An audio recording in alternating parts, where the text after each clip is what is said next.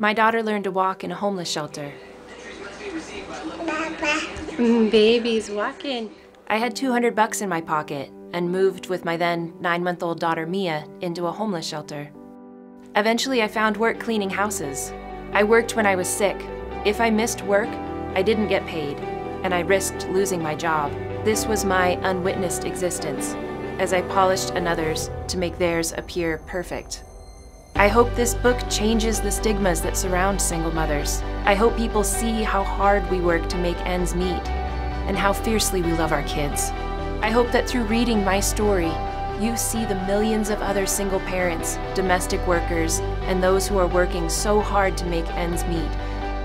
I hope that changing those stigmas is the part of my story, the part of our story that lasts.